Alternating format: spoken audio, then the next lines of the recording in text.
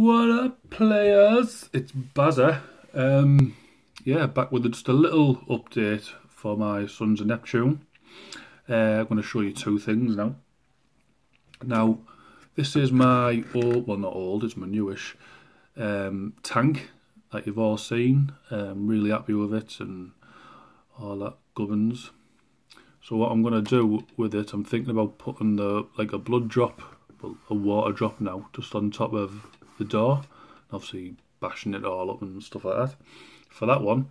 But I knew I had a tank somewhere in my bits box. Well, it must be a bloody big bits box if there's a tank in it. But in my cupboard somewhere, and it's seen better days. But I'm going to spruce it up with a nice new paint job. Now, the stuff on it that it's bashed to bits and stuff like that, so most of the damage work is actually done for me. I just need to emphasise it with the paint job. But I'm going to put bullet holes going up the side and all that type of stuff. But I'll just take this bit off because this hasn't actually glued in. There was one major flaw with it that made me think, how can I, get rid of it and make it better. The hatch that was on here was facing the wrong way. It's obviously supposed to go straight down. For some reason, mine was diagonal. So, yeah, I think that was naivety on my part. I didn't know how to make them back in the day. I just tried to chuck things together and hoped it worked. So I've literally had to, obviously, pry it back off. And having done that, it's left this part still stuck in here.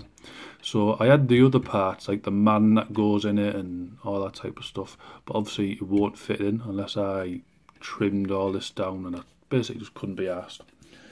So what I've done is got the man himself. Get in camera focus, that'd help.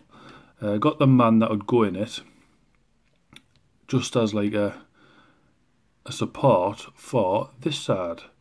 Now this is the bottom of a Skitarii base, the big oval base, just because I don't like them bases, so I've chopped it up and stuck that just on the top of there, because this part is hollow, so it delves in, and obviously I didn't want that. So that's just going to be a little stopgap which I can just pop in there and glue it down, and once I've done it, glued it down, I can bash it all up and it'll just blend in with the tank, hopefully. I'm not too sure if I put some more barrels on the back of the I want to, but it's just trying to find a bits website or going on eBay and trying to get them, which won't be too hard. It's just, again, if I can be asked. So that's that. Also, we've got an update on the Sanguinary Guard that I've been doing. Now, as you can see, the 4 are in the background there. I'm going to paint them one by one because I'm going to take time on these because I love painting them. I absolutely love painting them. They're so easy. I didn't realise they would be this easy. So there you go, guys. Rakarth Flesh. I'll describe how I did it. Spray painted black, like you can see there. Side note, I have ran out of spray, so I'm going to have to go and get some. And then Rakarth Flesh all over the armour. Wash with Agrax Earthshade. Then reapplied the Rakarth Flesh, leaving the recesses. This is all bog standard stuff here, but it's such a nice effect, and it's what I've done on my other Marines. Obviously, just swap the colours out. For me, it works really well. And then for the wings and the blood drop, it's Sotek green, then Sotek green, and then, well, for the larger one, dry brushed with Temple Guard blue, and then washed with Dragonhof Nightshade, and that's for that. But with the smaller ones, it's Sotek green, washed with Dragonhof Nightshade, and then painted Temple Guard blue, so it's more distinctive. And then obviously you've got the Temple Guard blue blood drops, well, water drops now, sorry. But what I want to do is get some varnish on the little ones well, and the bigger ones really, just to make them nice and shiny.